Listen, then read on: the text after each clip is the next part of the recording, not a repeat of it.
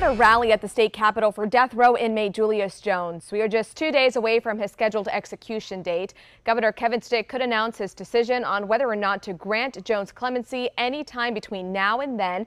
And also breaking overnight, Kim Kardashian tweeting about Jones's case. She says, quote, her heart breaks for Julius and that she is anxiously awaiting a decision from Governor Stitt.